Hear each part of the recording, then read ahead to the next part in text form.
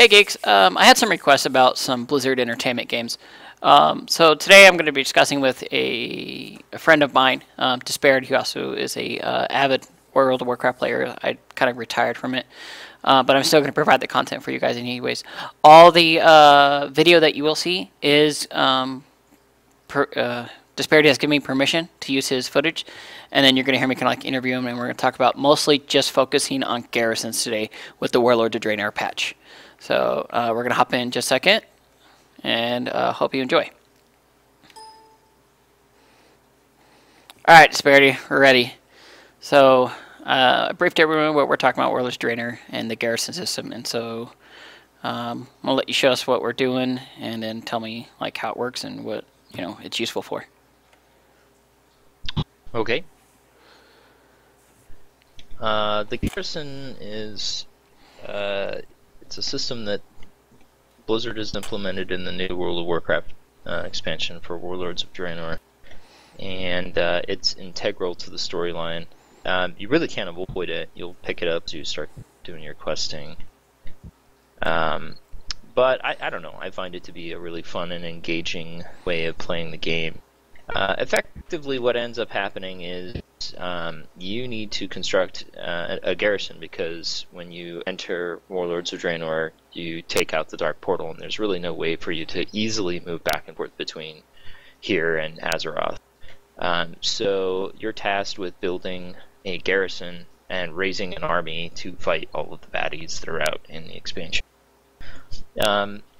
Moving into, and there might be a little bit of delay, so I apologize, but moving into the garrison here, this is a level 3 garrison. There are 3 ranks that you get, and you upgrade them as you go. You have to be a particular level to upgrade them, and you can only make the level 3 when you hit 100. Oh, so you're max garrison as far as the aesthetics look? Well, the exterior, yes. The whole stone motif and all that. Like, I have a level 3 town hall that you'll see shortly. And the idea is that this kind of goes back to Warcraft 3 style. So you have full control over your the way that you construct your garrison. There's a lot of it is preset, but then you also like, you can build it how you like. So. Oh, okay. Anyway, going into the garrison, or into the town hall here, I'll show you some things.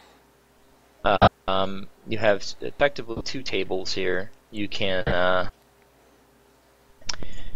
go over to your mission table, which is this one here, and I use some mods for this, but I don't know how it works.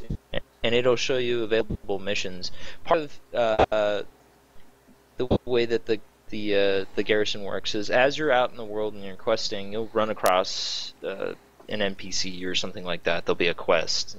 They'll be like, "Oh yeah, you were super awesome. Hey, can I join your garrison?" And you say, "Sure." And then they become a follower.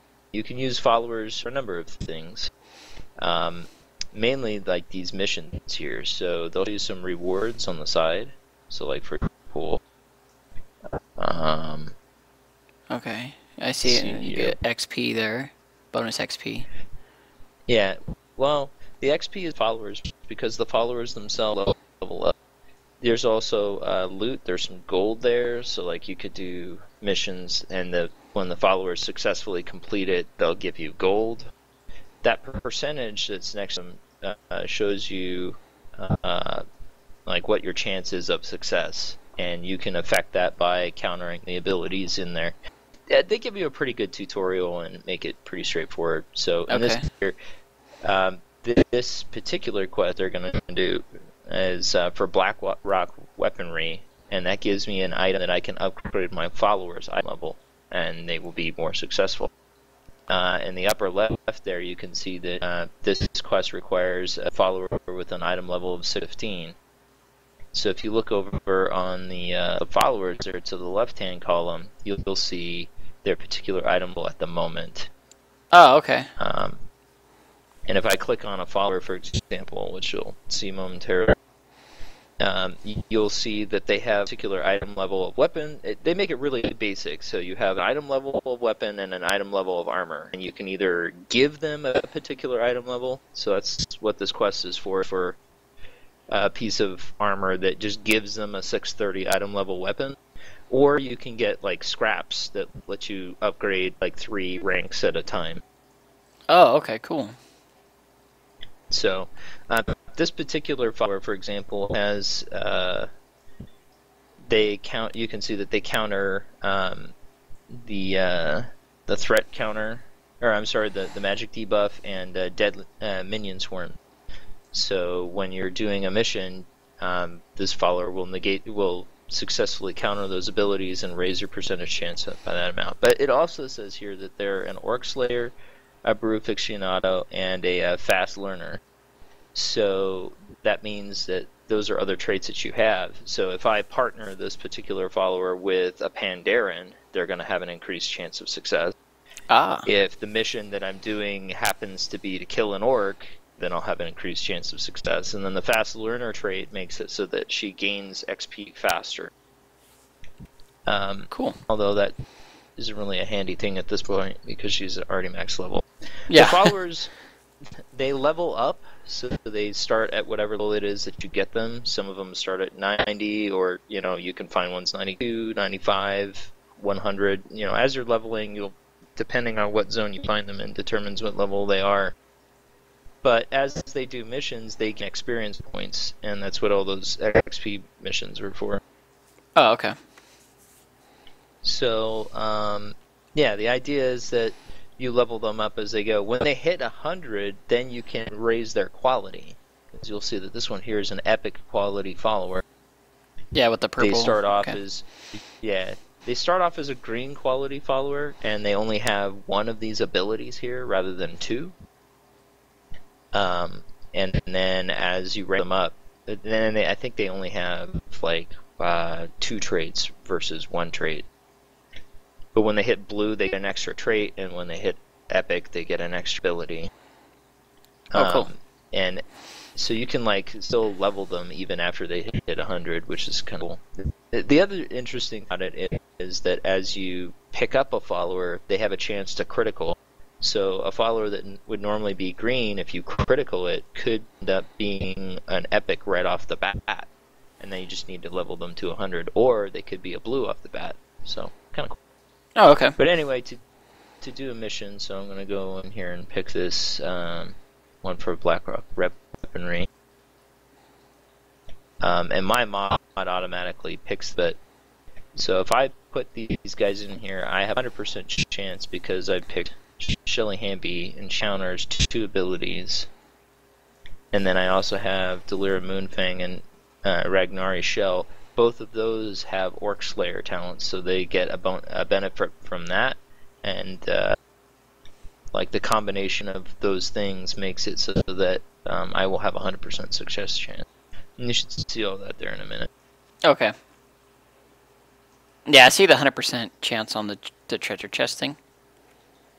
Yeah. So that just shows you that. Now the other things of note here is that this particular mission is going to take 8 hours to complete, which you'll see in the upper left there. So yeah, and then I just hit start, and off they go. And when they finish, they'll come back and they'll give me an item to upgrade one of my followers. But there's other things though too. So like for example, there was this one here for a set of shoulders. They can actually bring loot to your character too. So if they complete the mission successfully, yeah. And some of these can be really good because you can end up getting what do you call it? Raid quality loot. Oh, so okay. They always give you 1 rank higher, or you have the ability to get up to 1 rank higher than what you're currently doing in content. And I don't know how Blizzard knows it, but they just do. Cool. So just turn some of these in here real quick.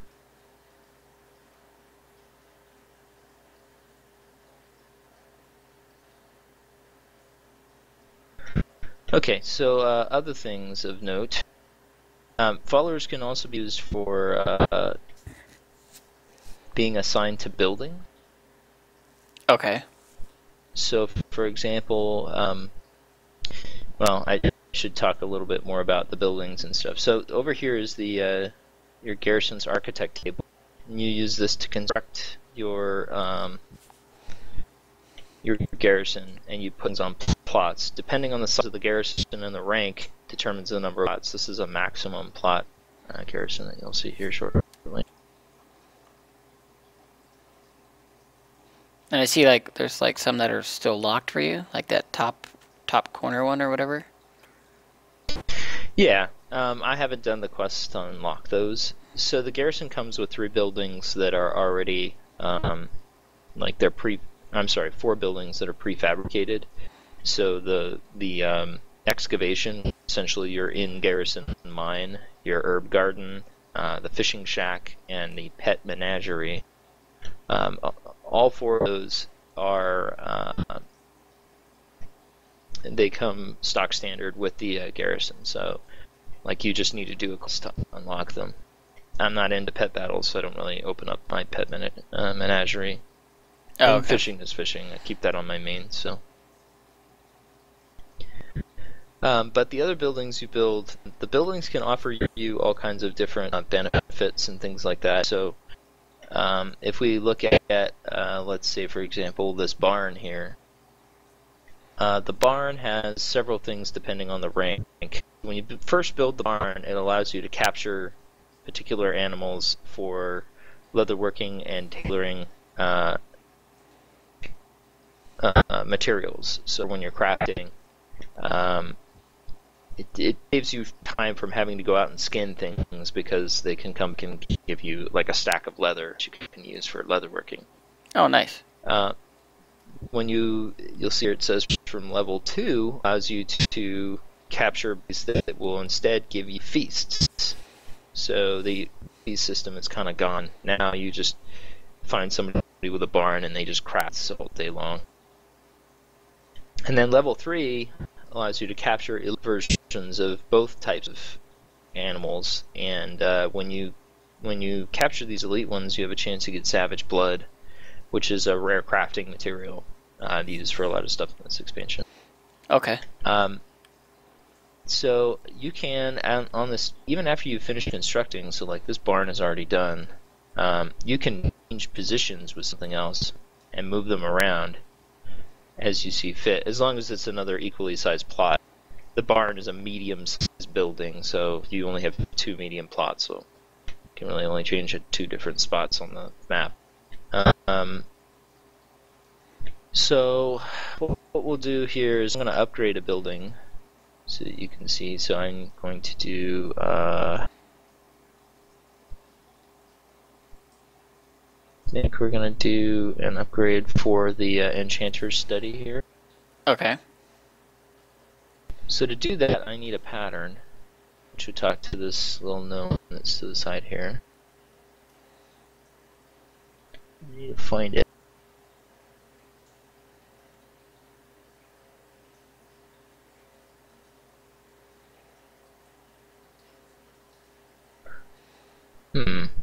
And I don't have enough gold for that. Well, maybe I won't be doing that. So your gold is not separate, like the garrison doesn't have its own gold. It's actually your character's gold. Well, it uses 2 different currencies. So if you look at this here, you can see that it requires 100 garrison resources and 300 gold. So garrison resources you get per day. They're available just outside. Well, there's a number of ways to get them. You can do quests, you can pick up items, there's some buildings give it to you. So right now I have enough garrison resources, but I don't have enough gold to actually do it. Oh, okay. But I do have a building that I've already upgraded. Some of those patterns are not available for purchase either until you do a particular achievement to unlock them. Oh, okay. So right now I've finished constructing my Dwarven Bunker level 3. So once you start construction, it takes an hour, and then you come back, and then you can finalize your garrison plot. So does it go into like a little cutscene when it's being built, or? No, when it completes, it's just more of a fanfare type thing to show you. Oh, so this one's upgrading that you got going right there. Okay. Yeah, that one. Well, it's done. That's why it's flashing. Oh, okay. So anyway, I'm going to run out to the Garrison here, and then I'm gonna.